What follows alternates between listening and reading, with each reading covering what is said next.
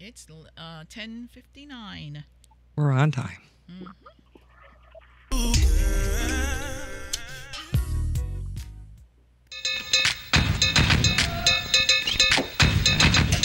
Take it down.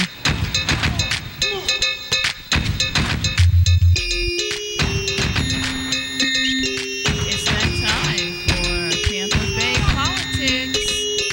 And we've got a very exciting show. You know, if you are too busy in life, you can always tune into us. We'll tell you what's going on with politics in the Tampa Bay area. Now, I'm your co-host, Angela Birdsong, and I have a journalist extraordinaire here, Miss Mary Geraci. Hello. And we have two exciting guests today because we're going to talk about Big Pharma and how it's affecting your life. Just like anywhere in the United States of America, how drugs are produced and how they're sold affects every single one of us and people we love.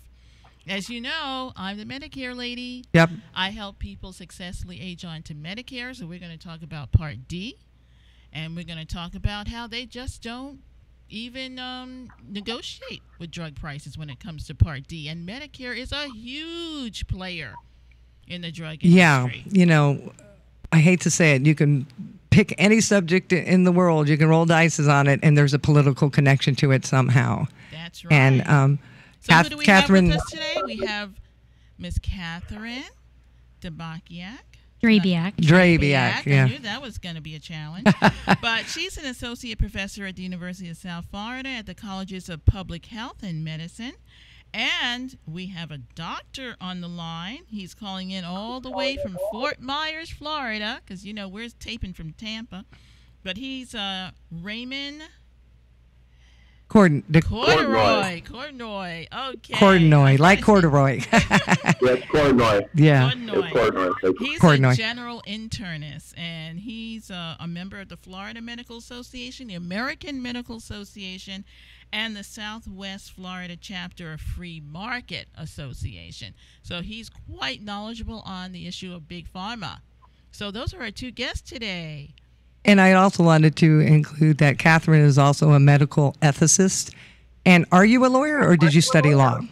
I trained as a JD and not licensed in the state of Florida, but yes, a medical ethicist and assistant professor in the colleges of public health and medicine. Okay, Yes. so she knows the law and she knows if it's ethical and what's not. So Angela likes to begin at the beginning. Take it away, Angela. Okay. You know what, Doctor, can you tell us where you went to school and how you got involved in the medical industry and all the things you've been doing thus far? Oh, thank you. So I attended medical school at the University of Kansas. I also did my undergraduate training there. I was born and raised in North Dakota. I'm a first-generation physician. I did my residency here in Florida in Orlando. At that time, it was called Orlando Healthcare System. Orlando Regional Healthcare System at that time. And after training there, I entered private practice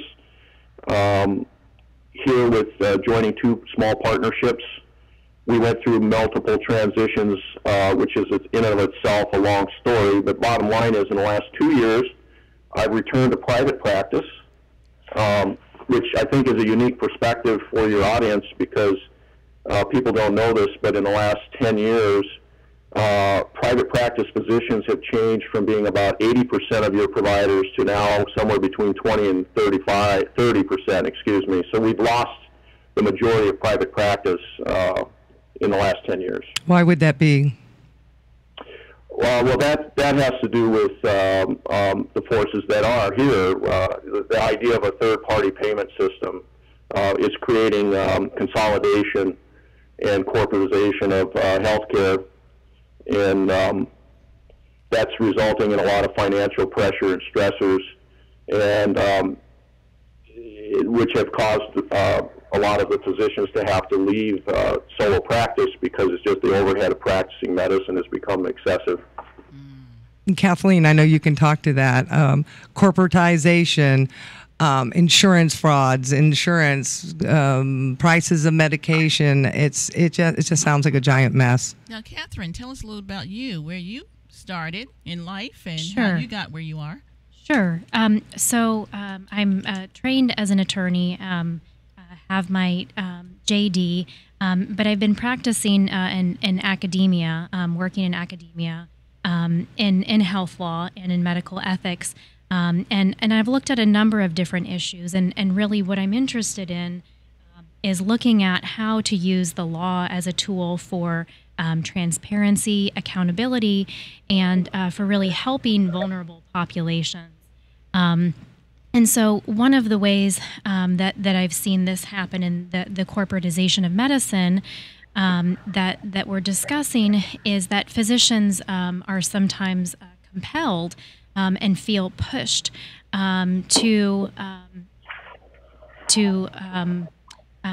abuse in the system. So when we talk about fraud and abuse, it's kind of bending the rules, kind of adding on to patient diagnoses, or saying that they spent more time with patients so that they can get whether it's the reimbursement or the medication or something that the patient actually needs, but that the billing rules and requirements and other things from the insurance companies may be hesitant to provide. And so there's this kind of push-pull and sense of Robin Hood almost, that you have to game the system in order to, physicians have to get what their patients actually need.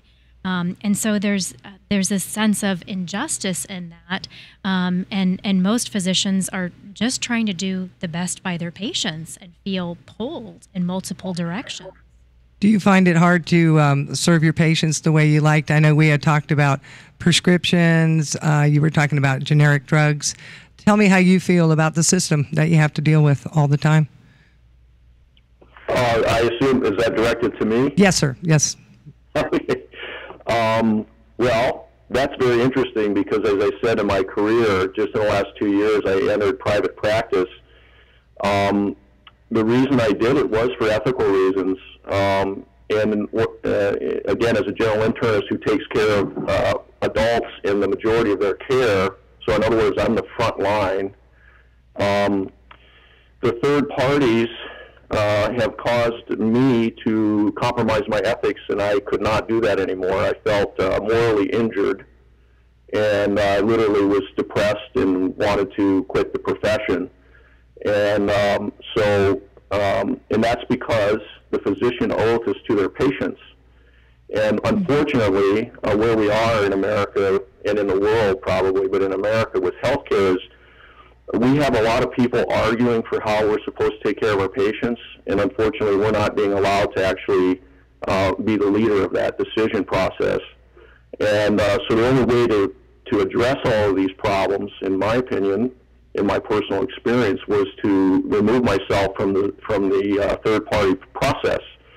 So what I've done, and by the way, to the prescription issue, the biggest problem I had was we had gotten so far into the weeds in terms of the control and authorization process that I couldn't even prescribe a generic medication without that being questioned. In other words, for cost reasons, the payers, and by the way, your payers are your insurance companies, but they're also your government, through their policies and cooperation with the insurance industry, we've gone to a point where, to shave pennies, they're trying to interfere with the physician's day-to-day choices.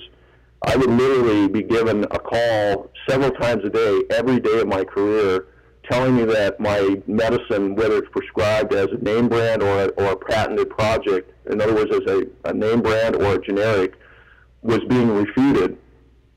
And I was just like, this is just so wrong. I just did a visit. I just spent all this time with this patient. I just made a decision, a clinical decision, which is absolutely appropriate. And now I'm being told that my recommendation won't be honored for payment reasons. So my initial plan to deal with that was to just tell patients, well, you have a choice to just pay for the medicine. But the public in general is not aware of that, so that's an important point to make to everybody, to understand that you always have the choice of stepping out of the system if you need to. So what happened was I eventually decided I'm going to dispense medicines myself, because I have about 40 meds that I generally prescribe for most conditions. Obviously, I write more different, in other words, it's whatever's needed, but in general, there's a certain set of medications for the main chronic medical problems that I write. So I said, well, we're just going to buy them. And in Florida, with proper licensing, which I pursued, I can dispense these medications and I can charge for them what I can. And what I do is, in my page, talking about transparency, I have a totally transparent practice. All my prices and all my services are posted online. And now, so Doctor, I if I can believe. interrupt you for one moment. When you're saying the word third parties, are you talking about insurers? I'm talking about insurance as well as Medicare and Medicaid, because what I mean by that is in a normal transaction of service, the buyer is in this case the buyer is the patient. It should be the patient, I should say. And then the physician is, in my case, because I'm a doctor, but if let's say you're a hospital, it's a different story, or if you're a home health agency, it's a different story. But the point is, we're the ones providing the service. So what's happened is, because we've chosen to use insurance as our method of accessing health care as a general rule, we've given up our control of our say in this. And that's where the problem is. The physicians have lost control too now. Initially it was just the patients, but now it's the physicians as well. So that's what I mean when I refer to the third party. Now, I'm a little surprised that they would give you pushback on generics, because usually... Oh, yes. That's been going on. Usually that's the cheaper way to... The preferred way, yeah. Preferred and cheaper way. It is. It clearly is the preferred way. But because, again, now you get into the issue of what we call prescription benefits management industry. Because of the way the money gets divvied, there have been a job has been created for what we call prescription benefits management companies. Their job is to try to create large networks of access for medications. The idea behind it was well intended, which was to help lower costs by creating efficiency. But we've gotten a paradoxical result. And what's happened is the prescription benefits management companies have become the controllers of the market. And what that means is they'll say to companies, if you give us a massive discount, then we'll give you access and priority to our formulary. And that even goes down to the generic medications. So, in truth, generic medications are very competitively priced already. And what they're doing is trying to pocket some more of that, and that's how they do it. So what happens is these prescription benefit management companies state for blood pressure, when it comes to a class of drugs, for instance, called ACE inhibitors, which is just one class of medications that works a certain way to lower blood pressure, instead of offering you all the generic options, they say we're only going to pick 2 or 1. And if that doctor writes for one of those others, we're going to deny it. Pardon me? Okay, so it's not that it's a generic, it's a specific generic. So let's say it's losartan versus amlodipine or something. Correct. So they're saying we don't want to pay for, we couldn't get the price we wanted for this drug, or in this particular case it might even be, if you agree to be our supplier, we will make this our preferred drug. Now, are those usually higher price generics? Well, again, interestingly, that leads to, that has led to some shortages. So the answer to your question is, because they're forcing these contracts that are volume-based, they're creating a situation where competitors that could provide market share and keep the prices down and competitive, they're leaving the market because they're not getting contracts.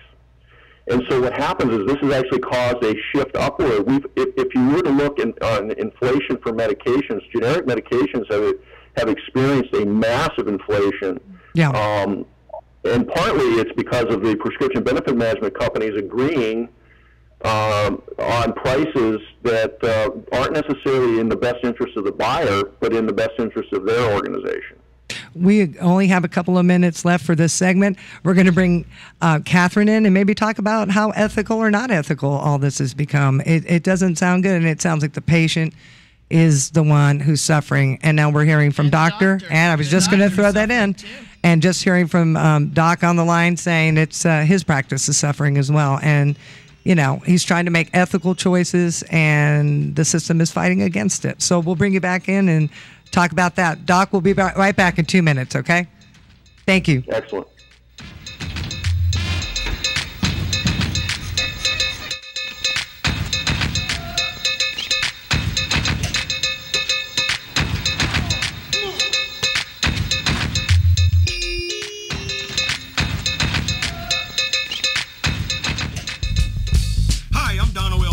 Jr., your motivational guru. This is the DLD Motivational Moment. One darn second. America since 2017 is suffering from a serious hiccup. 9/11 is seriously overused in a distasteful manner.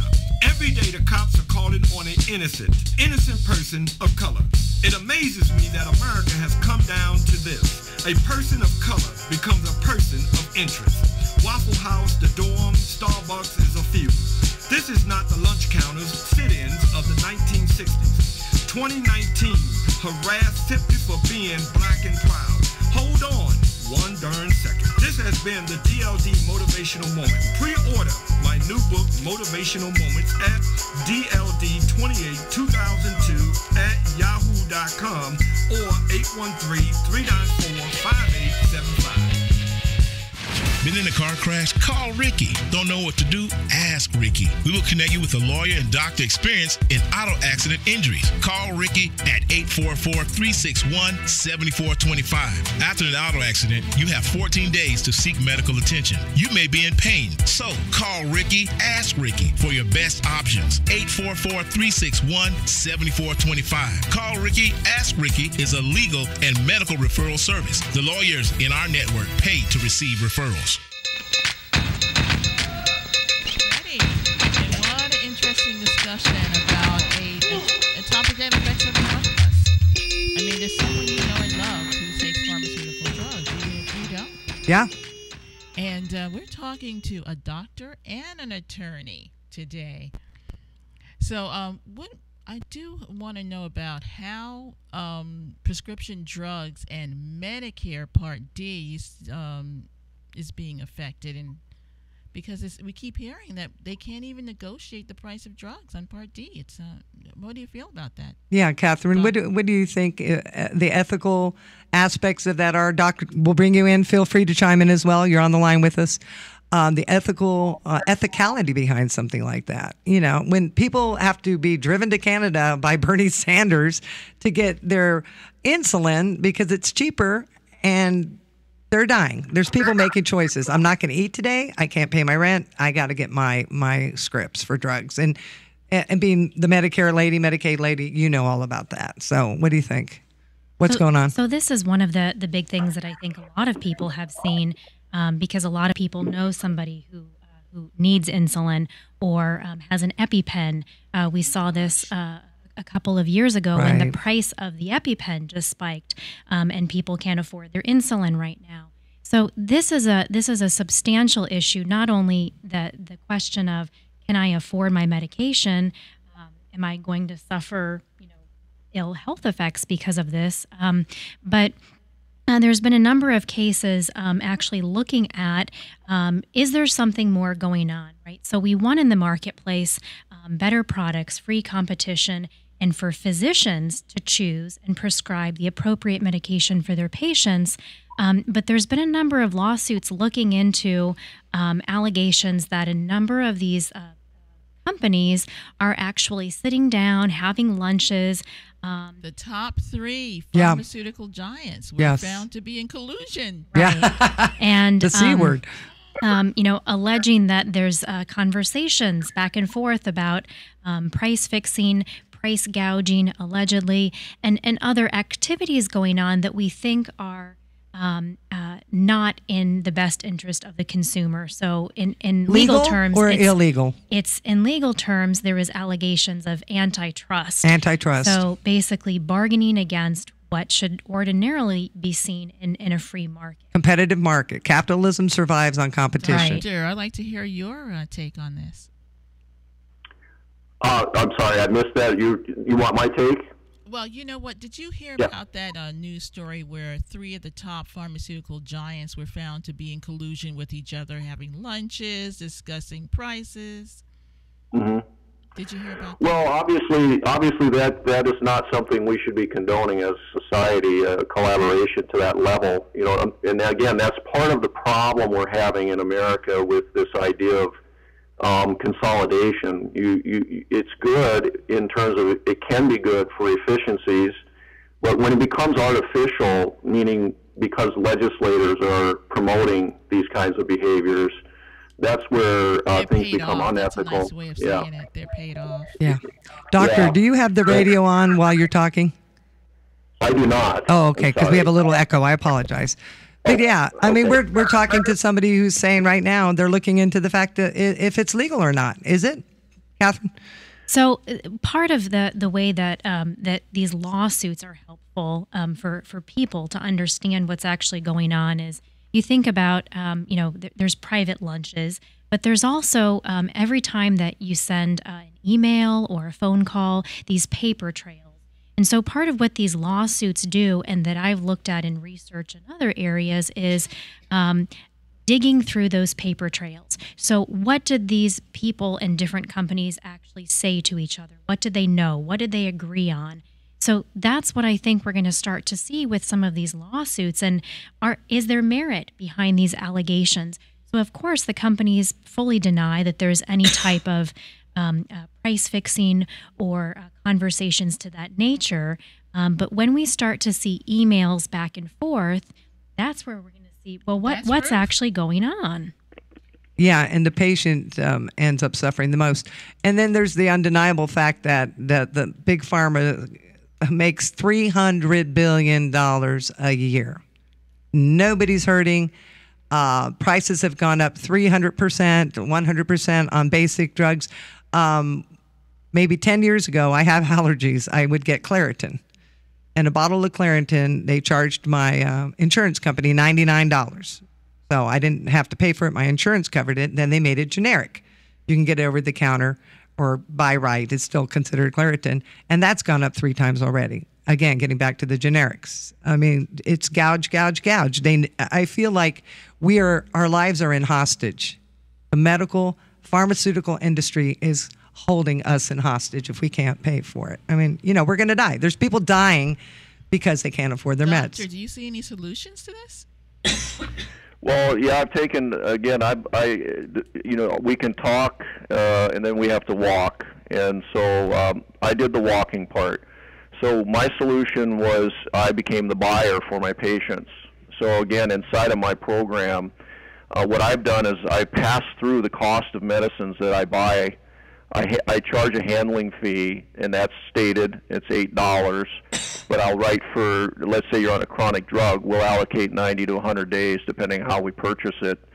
And if it costs us, let's say it costs us, and believe it or not, these are real prices, $5.70 for 90 days of pills, then we will charge $13.79.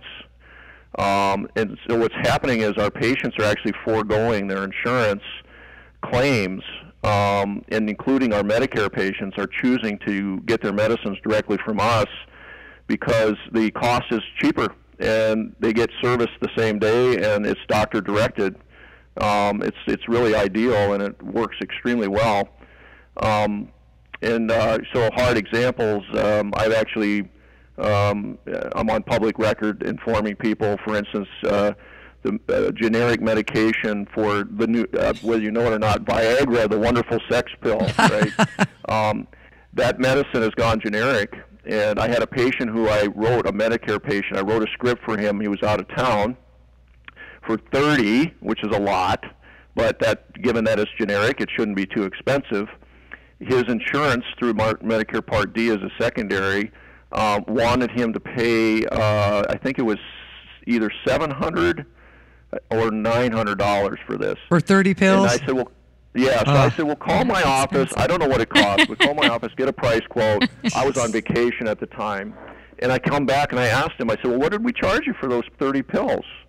And he told me that it was around $35. Yeah. Wow, a $1 a pill. Yeah, or $3 if you have insurance. Well, Again, gouging. It's going to go down fast. I think the $35 included my $8 charge fee. So then we're back to other examples. I can give you examples all day long. Yeah. Zetia, which now went generic as a Zetamide, to speak to the value of how the market can help.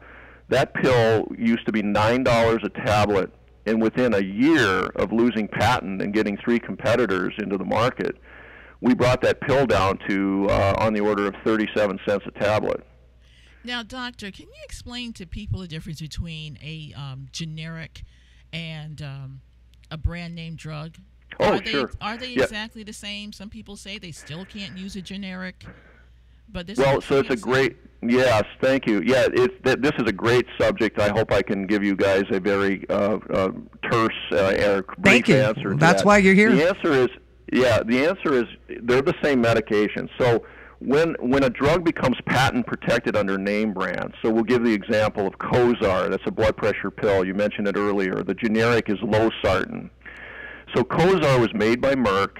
They studied it. They proved its benefits. The FDA gave them approval, and it is FDA controlled and regulated and manufactured under that kind of surveillance. But when that patent ran out, then the other manufacturers can come in and provide this compound. So the active ingredient is the generic name, losartan. What has to be different is if a drug comes in under a different under loss of patent, the drug has to look different.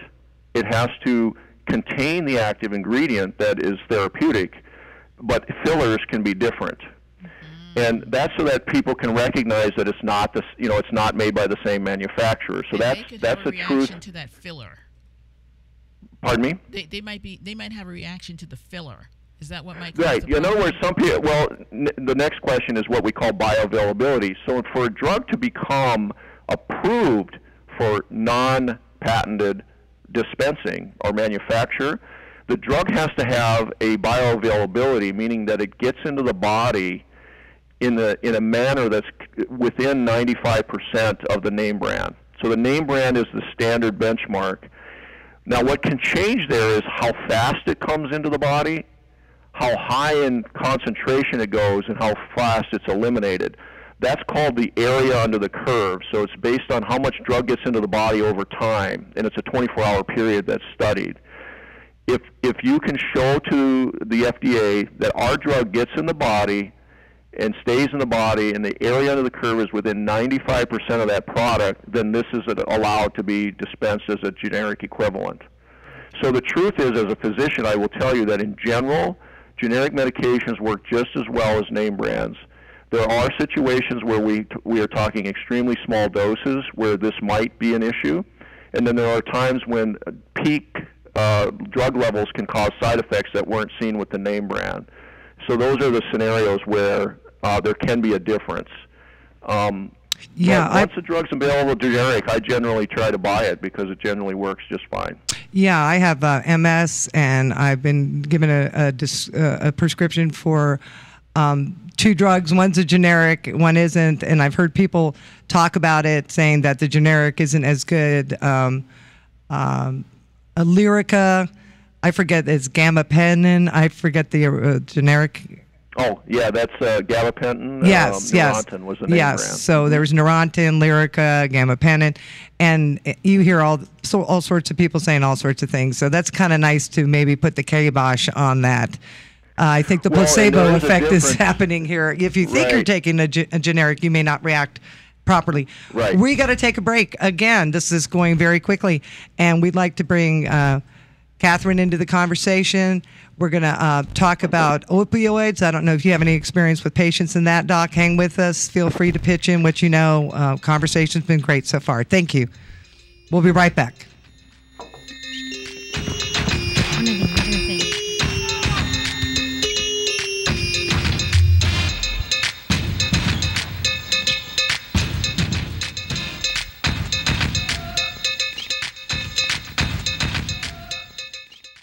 Hi, I'm Donald L. Dowridge Jr., your motivational guru. This is the DLD Motivational Moment.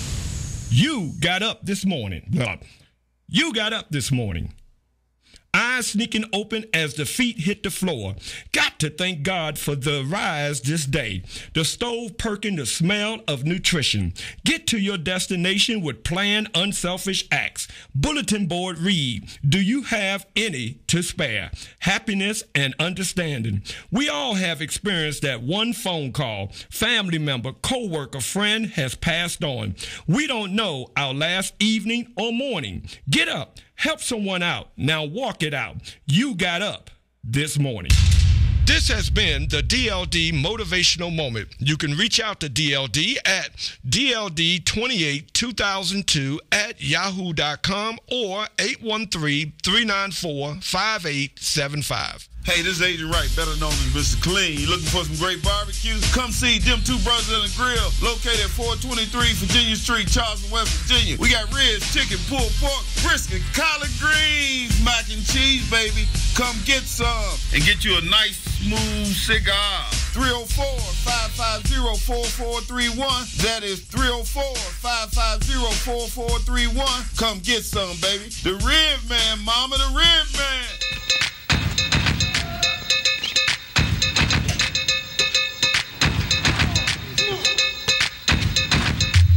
Boy, do we have an interesting conversation going on today about how pharmaceuticals are affecting our lives.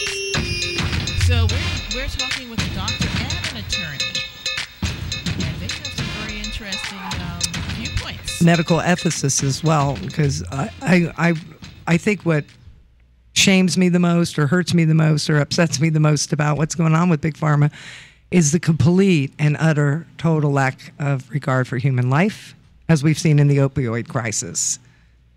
Can you tell me something about that? We were talking about the small town in Texas that has 3,000 people that receive 300,000 tablets of opioid drugs. The company that designed and built it, you know about that one. Yeah. So it started from, you want to start with the beginning for the family who said that, hey, that stuff's not even addictive.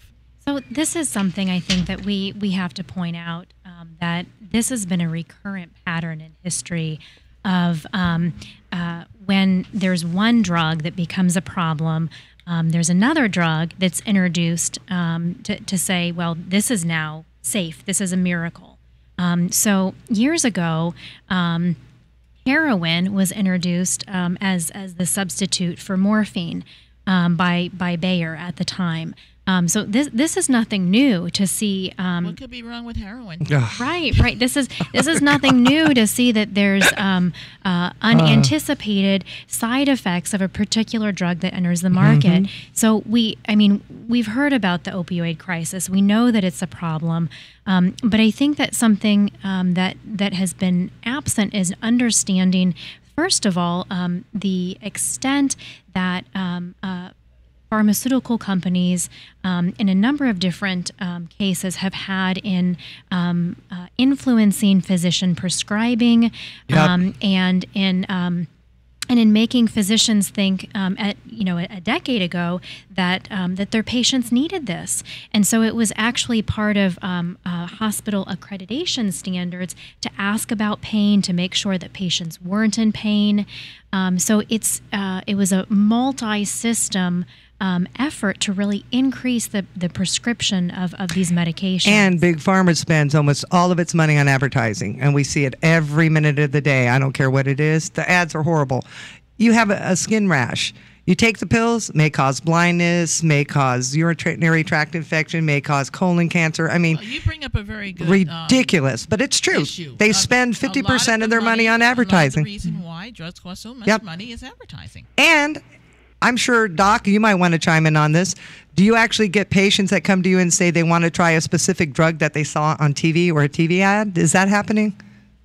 And we're one of the only countries that does that. But since I no longer, am under the control of these decisions by the the paid market, that doesn't happen as much. But yes, that used to happen. I will say this about advertising: it's turning out that. Again, policies have effects. I would argue that, I would suggest that your doctors are the ones that are actually seeing those ads. I do write a blog. I forgot to tell you about that. It's called thedoctorsreport.net. But I wrote about how the physicians, the market, the advertising is going to the doctor, whether it's subliminal. But physicians can't access the drug companies are having a hard time getting their reps in front of doctors now. So advertising on TV is one way that they get to it. Yeah, I see 100 of them a day, hundreds and hundreds of ads a day. Putting some pressure on the patient to come in and speak to the doctor about it does happen. Yeah. And when there's a new drug and it's really a positive thing. In other words, if it's not the 17th drug in the arena, that kind of advertising is very helpful. Yeah. But if it's just another Me Too, stomach medication, I agree. It's kind of wasted. It's wasted everybody's time and money. Thank you for chiming in. So I didn't mean to jump in, but the conversation is very fluid. There's so much to this conversation. We could be here all week. Let's get back to the opioid crisis. And it was created. This was man-made. It was self-made. It didn't exist. Was that the difference between OxyContin and oxycodone? Were those the two drugs that were battling it out? So, and what we saw with this is, as we've been talking about, is that physicians believed that they're actually helping their patients in almost all cases. So it takes a while for us to see, well, it's not helping patients. Right. They're becoming dependent and addicted on these medications, and what's happening now is we're seeing the problem of trying to get patients off of these medications. Right, they can't go cold turkey. They can't go cold turkey. And so go to heroin. Yeah. Oh yeah, that's what people are doing. Some are going to heroin, and then part of what I've looked at in my research is looking at this push to put all of the patients that had dependence on opioids into medication-assisted treatment.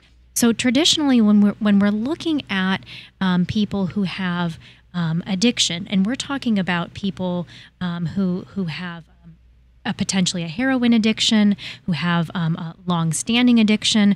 They're very different patient populations from people who might have had, a knee surgery or tooth pulled, wisdom teeth pulled. And so it's two very different patient populations. And so part of what I've looked at in my research is, well, where does this idea come from that everybody should be transitioned long-term to another opioid? And so for people who are interested, they can look at some of my research on that. Where can we find your research? If you go to the USF website, you'll find a link to my personal webpage. You'll also find a link to my Facebook page and all of the research that I've done on this topic. Yeah. Go ahead and tell people how they can find you. What's your website? And spell your name, because we can barely say it. Sure. So if you go to Catherine Drabiak, DRABIAKJD.com, or even just Google my name, and all of this will pop up. But I think this is important for people to understand the way that pharmaceutical companies have influenced this perception that patients should be on medication long term. Now, doctor, how do you feel about that? Because we know there are patients who are in pain lifelong. Sure. Well, this is one of those stories where my short answer is I wish people would let physicians take care of their patients. It's never been a mystery that narcotics are addictive to your doctors. We've always known that. And we've understood that, even as sold. It is true. Here's where I think things might have gone wrong a little bit in terms of the industry and how we were how we use these products. A lot of times acute pain comes from a surgical situation. So often surgeons are the ones that initiate some of these medications. What they don't do is follow their patients like I do. I'm a primary care doctor. I know without a doubt that opioids are addictive, and I know that some of us are more akin to being addicted than others. Pre-existing. I've always resisted using narcotics in persons who don't have a terminal illness, because I knew that it would result in an addiction that would become a dependency on the system, and that's not healthy. I believe in health. not sickness. I know, because And, morphine was only used if you know the person was going to be terminal. Correct. So what difference does it Right. make, right? Well, Yeah. Well, there's again, people are going to abuse substances no matter how we try to regulate that. That's why we have black markets. I mean, that's just definitely true. That's going to happen.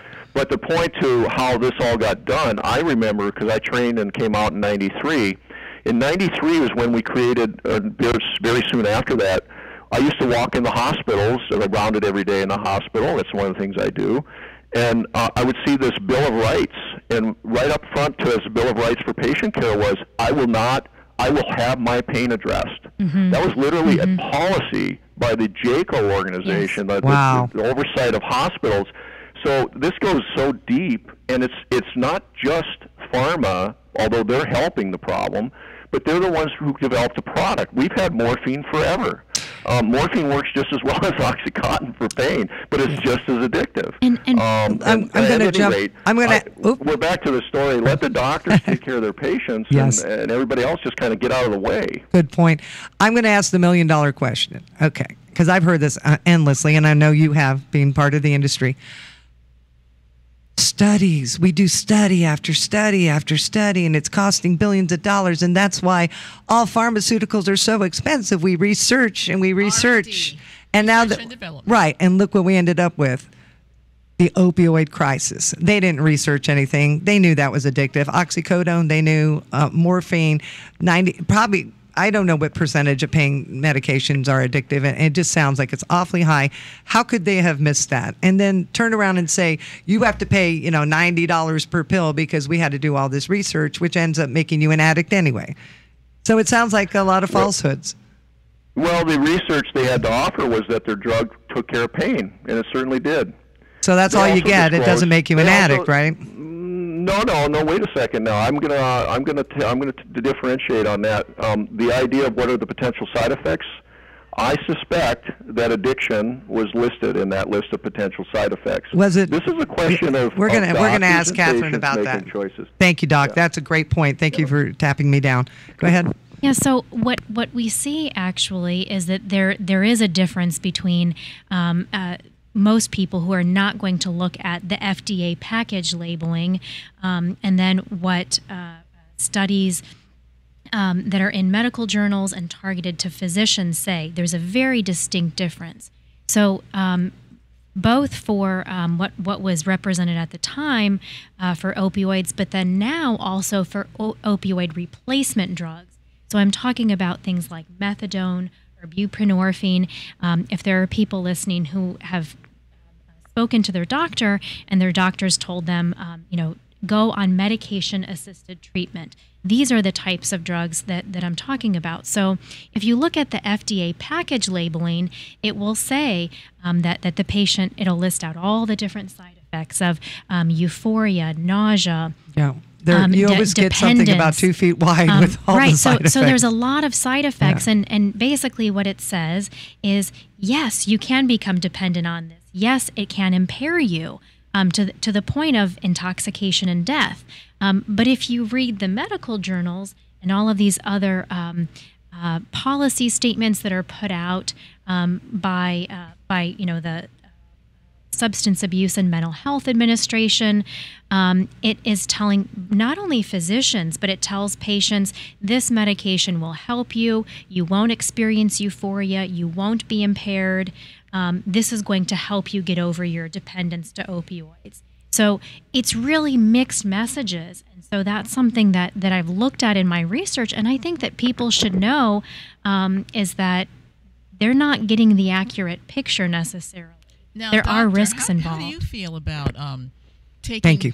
Helping someone beat an addiction by taking another medication, like methadone? Well, so now we're into some practicality. I'll try to be brief. Methadone exists primarily as for walk-in clinics because it has a very long half-life. So one of the reasons we withdraw from medications in the case of opioids has to do with the removal of the drug that's been blocking these pain receptors. So when the drug leaves the body, the pain receptors are now hypersensitive, and that's why people experience untoward side effects of withdrawal. But so when you give methadone, you're able to create a clinic where you can give people the drug once a week and keep them from going through severe withdrawal.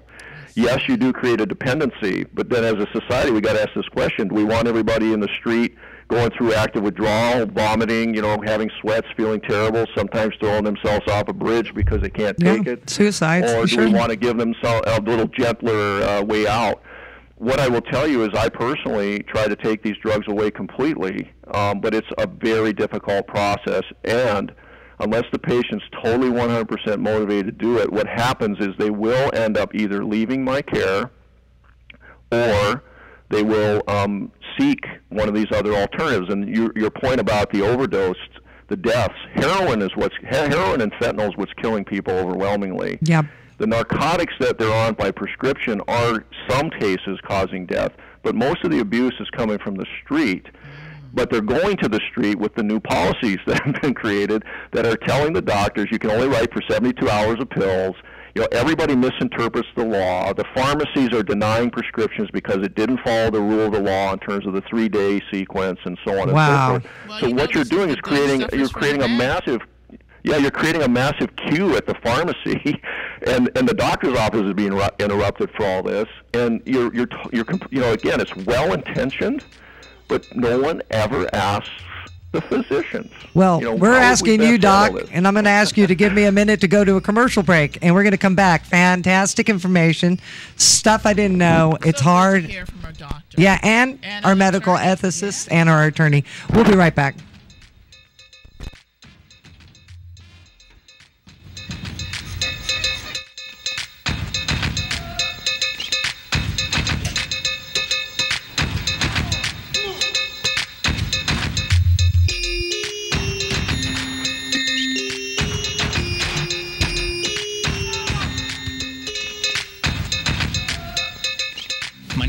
Sampson.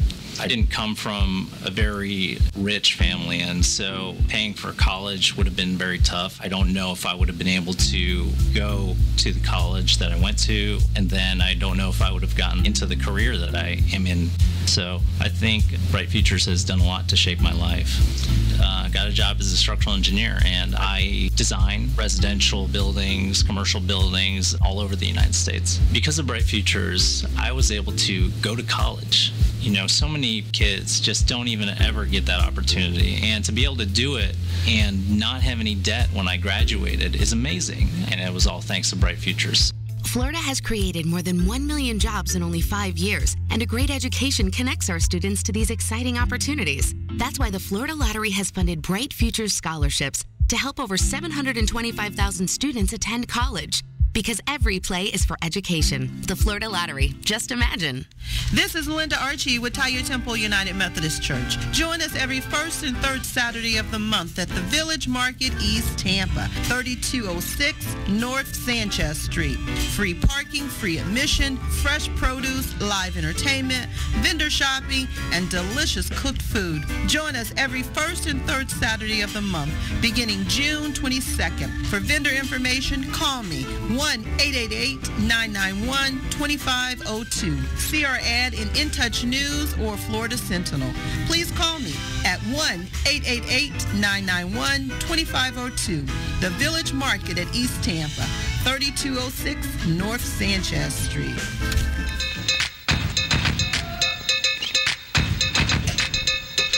Hello. Welcome back. Now, it's not often you're going to get to hear a doctor's point of view and an attorney's point of view all at the same time on our drug issues in the United States. So we're really excited about this show.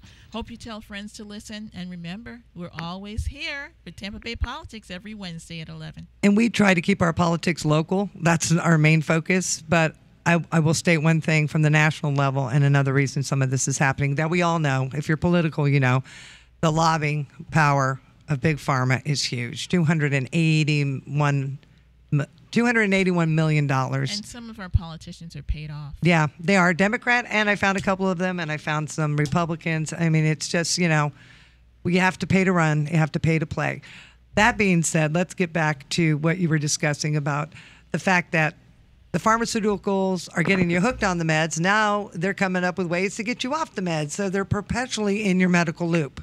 So this is part of what I've looked at in my research, and again, this is why we can use the law to understand what is it that that the players involved are doing. What did they know? What was their plan? Purdue Pharma. Yes. So there was a lawsuit, multiple lawsuits against Purdue Pharma.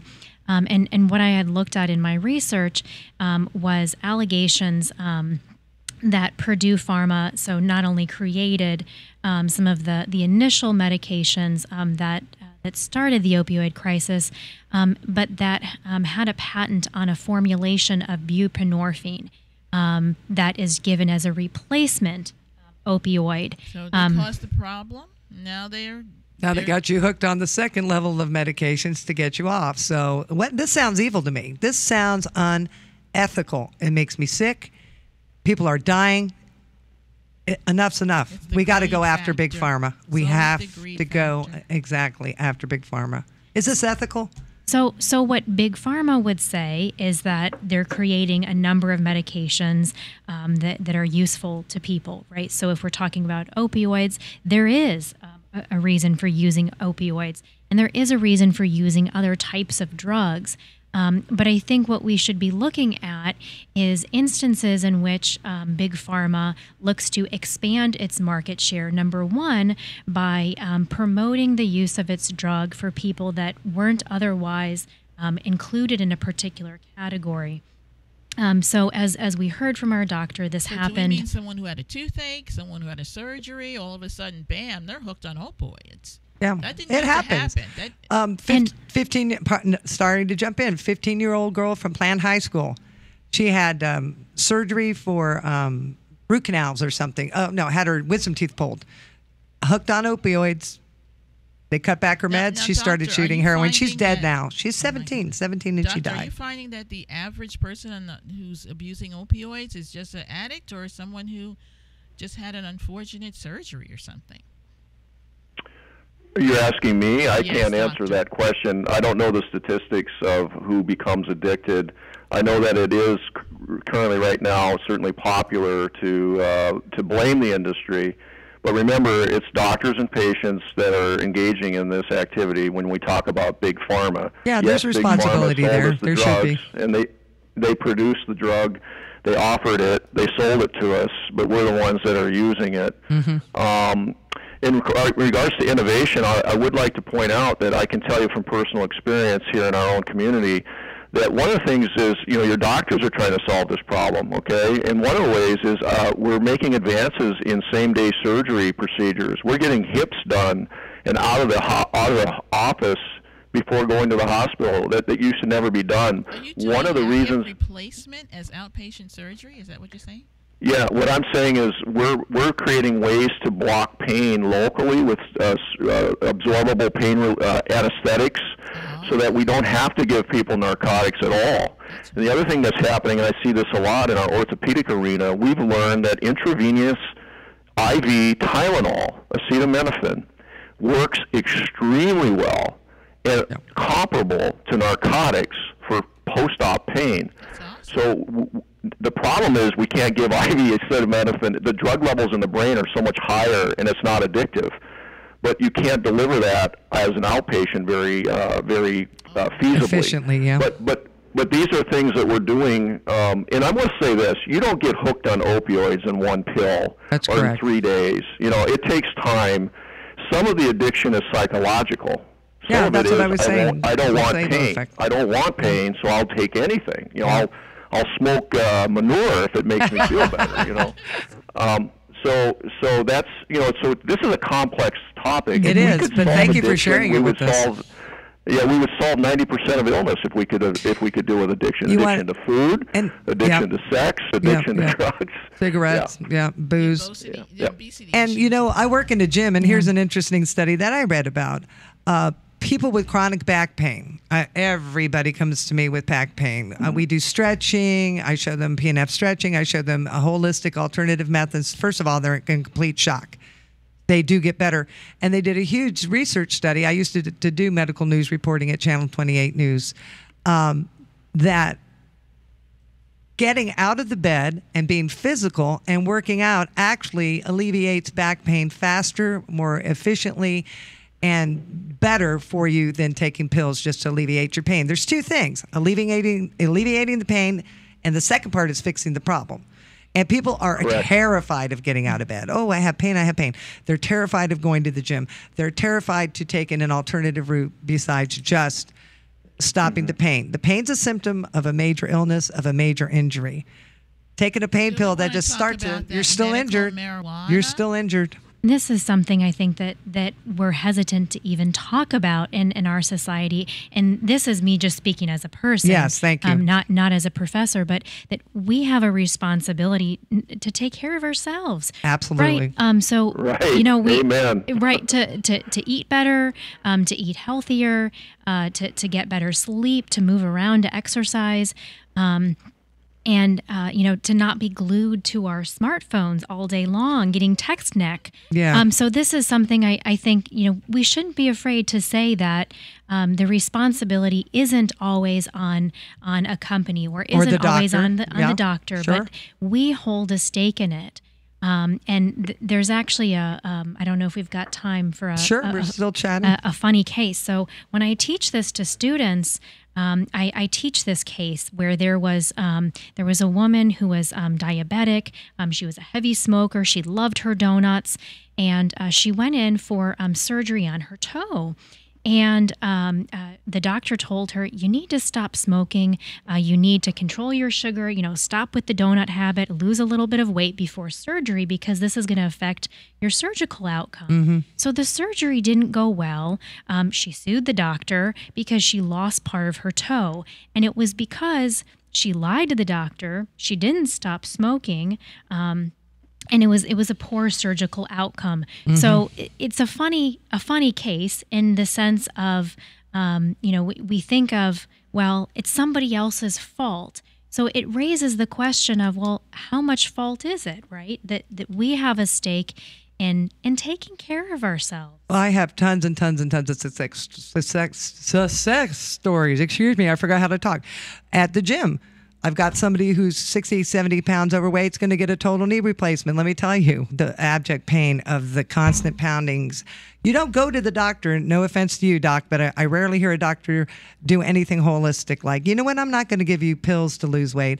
I'm going to give you a prescription for the gym, and I'm being facetious, but to a certain point, we need to look at the gym. We need to look at the physical. We need to look at the holistic, the psychological.